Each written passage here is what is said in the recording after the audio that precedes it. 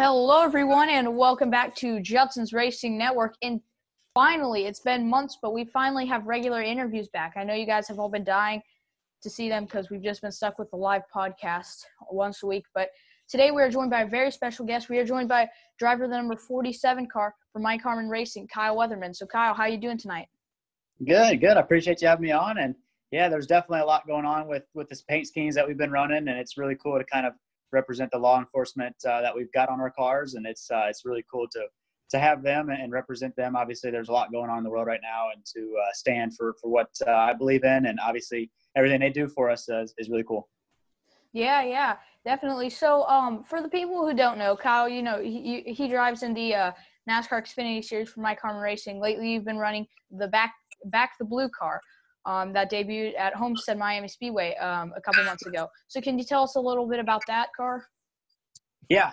So that's obviously one and actually both of them. We're actually running another one this weekend in Indy for Stand for the Flag, which obviously is another one that we represent and we stand for. But the the blue one is really close to me, just for everything that's going on. Obviously, kind of throughout the world, and kind of the I guess you can say image that they have right now is something that, I feel like needed to kind of bring awareness to, kind of that situation, So not all cops are bad, in reality. Obviously, there's a few things that have kind of went on in the past couple of months that, shouldn't have happened or I don't agree with as well. But on the other hand, I definitely don't agree with, bringing down our law enforcement and stuff like that, kind of with that, and kind of given, I guess you can say an image per se, in that category, So, obviously really supportive of all law enforcement and everything that they do, whether it's, firefighters, whether it's police officers, just any first responder, is someone that I want to stick up for and stand for, for, any case that, I need them most, so for sure. Yeah. And it's great thing you're doing too with the back of the blue car and supporting our first responders and cops and stuff, I guess. But my uncle's a firefighter, so I definitely like what you're doing. I don't pick favorites, but I cheer for everyone, so that means I do cheer for you on track in the back of the blue car. So it's great that you're doing this. And so this year, 3 or 4 weeks ago at Kentucky, they had the doubleheader weekend.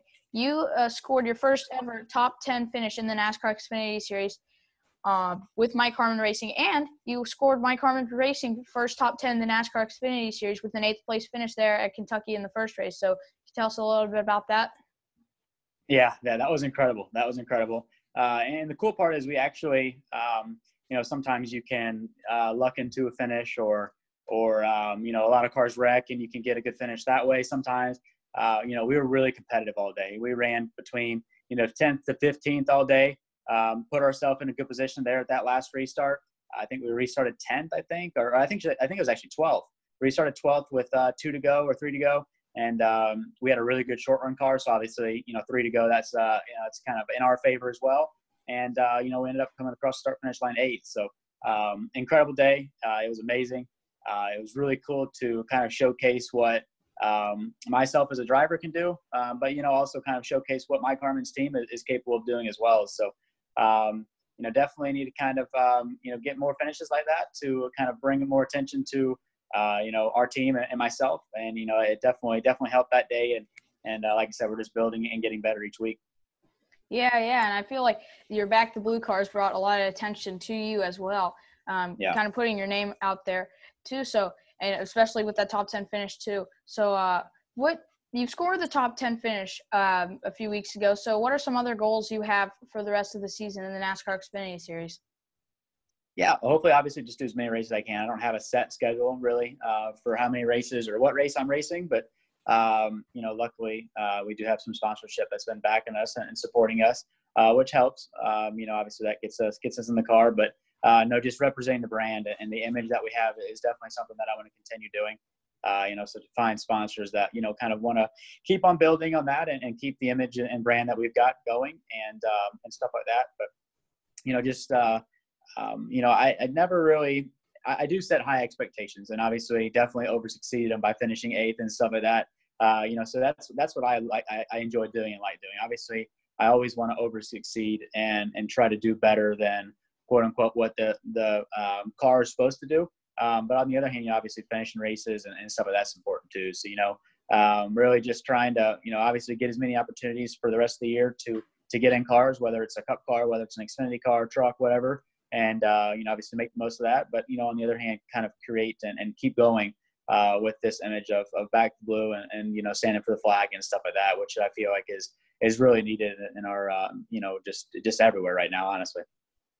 Yeah, and you've been doing really well this season in the 10 starts you've made with 3 top 10 finishes, one coming including the Kentucky race, and then you also got a top 15 finish with a 15th place at the Indianapolis road course too. That was kind of an even playing field with everyone out there, so I think it's pretty cool that they went there and raced there, and you got to score top 15. Yeah, it was really fun track. Yeah, so luckily, a lot of guys who were in the Xfinity Series weren't in the Cup race, or else they'd probably be driving backwards the whole time. So, but one question, I've always written this down before I do interviews. Like, I really want to ask this question, but I never get around to asking it during the interviews. How do you prepare for a NASCAR race? It's hard. I mean, especially the hot ones. Indy was pretty bad. Road America's not going to be too bad. I've looked at the weather. It's going to be hot, but Daytona is going to be pretty hot. So definitely starting to just like anything. And I've always told myself there's a lot of mental stuff that goes into it. So I guess mentally preparing for it, first of all, and second of all, just hydrating. Hydrating is really important. Obviously, I sweat more than other drivers, I think. So right now I've been trying to kind of stay consistent on drinking a gallon to a gallon and a half of water a day. Just keeping my fluids up. I've never been, I really don't, kind of go anything other direction besides water. So I just, try to drink as much water as I can. And, that's the most important thing is just hydrating and kind of keeping your hydration up. Cause that's as a driver being, at Daytona, it's probably going to be 140 degrees inside that car. So you're going to be sweating a lot. And, obviously a lot goes through, a mental state as well, cause the races are long. It's that hot in there, so you're getting mentally drained. You're getting physically drained with obviously all your, your body, body temperature going up and stuff like that. So, other than, obviously just, like I said, hydrating a lot and then, just trying to exercise as much as you can to kind of do sports or activities around that can kind of spike your heart rate and get the heart rate up and stuff like that. But, really other than, just kind of being prepared for it in a sense of mentally and physically. Those are really the two biggest things to do. Yeah, and so one thing too, I know a lot of drivers probably have different answers for this, but do you eat any food before the race or do you just fast? So that's a good question. So some drivers do. I normally try to not the day before. I'm normally like 2 days before. I'll try to eat a lot of carbs and stuff like that. And the day before the race, kind of the same thing. But the race day, I try to eat really clean. I'm a little bit different than most drivers. I think my stomach gets kind of upset sometimes.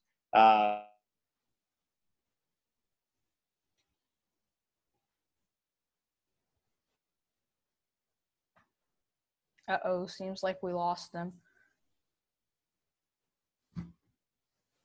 Why? Just for some reason, whenever I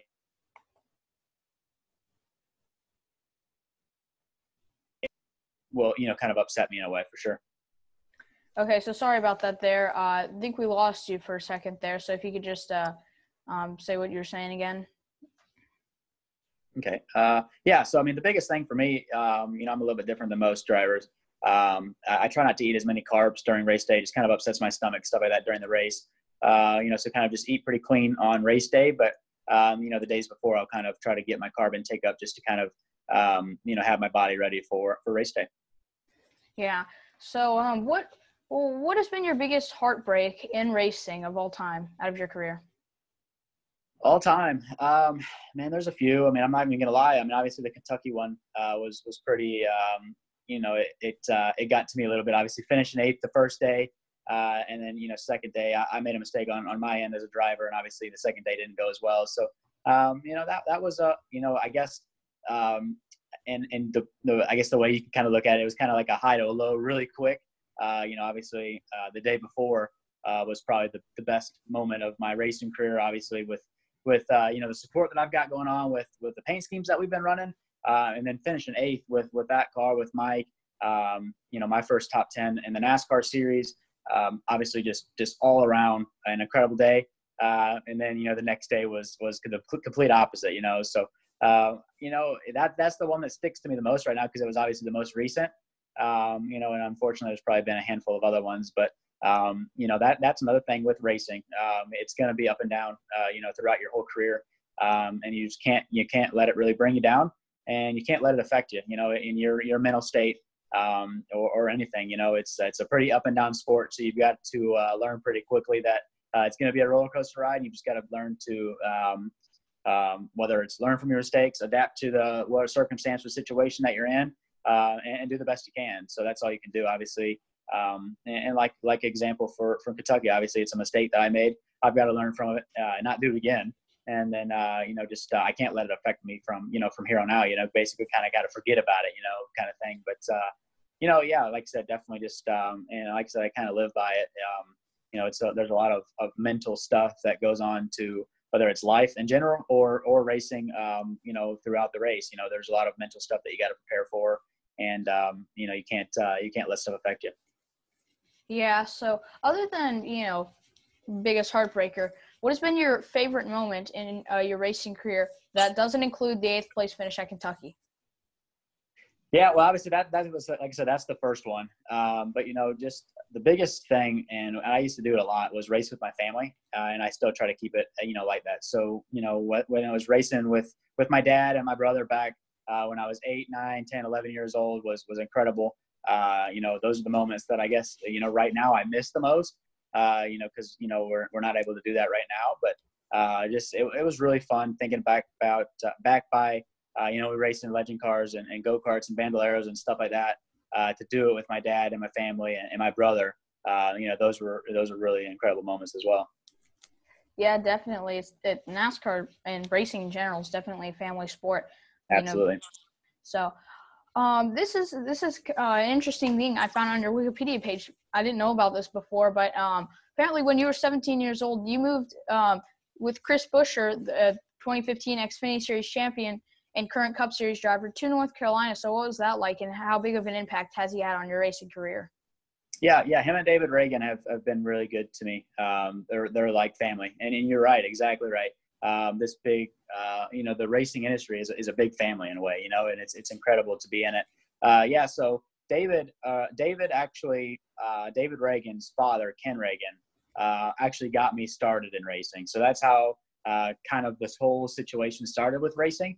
And then Chris Buescher is, when I was 12 years old, I actually took over his place in the legend cars that he used to race and the crew chief that he used to work with. When I was 12 years old, I took over all his stuff. So that's how that relationship built, through that. And also Chris was pretty close with David as well. So that's kind of how that path really started. But, David Reagan and Chris Buescher have been a really big impact on my lives, whether it's personally or on the racetrack. They're big helps on both sides.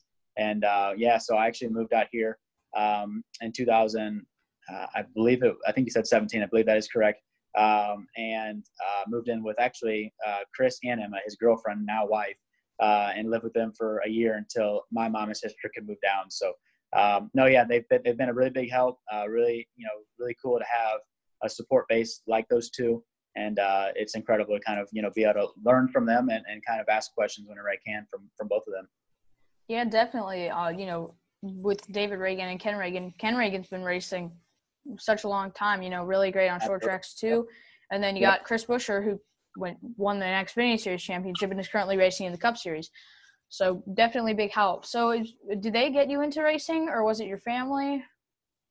My dad raced a little bit, whether it was go-karts, some of that, nothing at the professional level. My dad's always been into racing, always liked racing, went to races to watch and stuff like that. But, my dad's best friend is Brian Main, and Brian Main is related to David Reagan. So just kind of a connection type thing. But Ken Reagan was the one, Brian Main and Ken Reagan, which Brian's, Ken's cousin, or David's cousin. That's how it started, So we actually ended up getting a Bandolero, which Ken Reagan used to own U.S. Legend Cars, which is the Bandoleros and Legend Cars.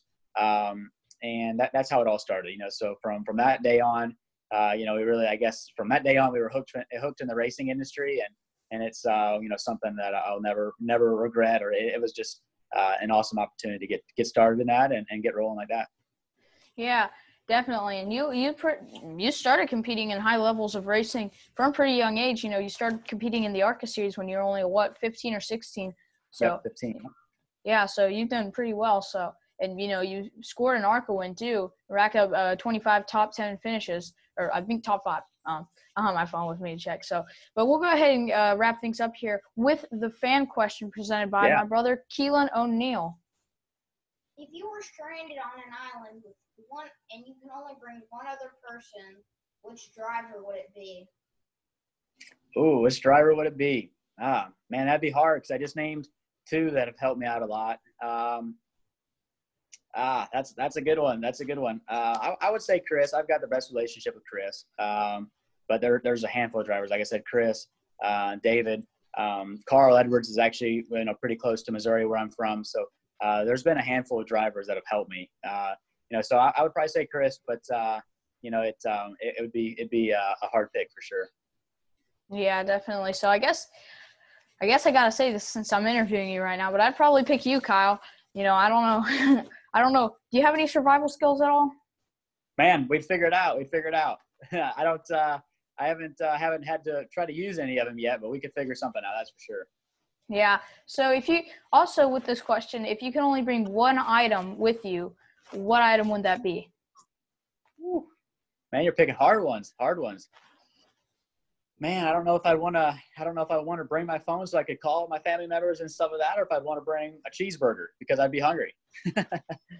Hey, I'd probably bring a 24-pack of cheeseburgers.